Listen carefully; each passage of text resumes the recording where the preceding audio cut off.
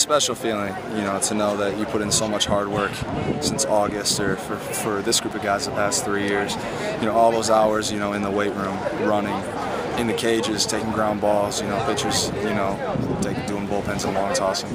It all made it worthwhile when the same group of guys has worked so hard together, believed in each other, could dogpile together here on this day. It was a very special feeling. Not very often that Birdie gives the ball to Iggy, Yes. but as everybody says, everybody's got confidence in everybody, and it was the right matchup, and it worked out. Cody came in a tough situation. Cody has been just absolutely lights out dominant for us this year against left-handed hitters, and you know, unfortunately, Xavier Turner is one of the best freshmen in the country. You know, with 2 strikes or 2 outs to shorten up, went the other way, made things a little bit more interesting.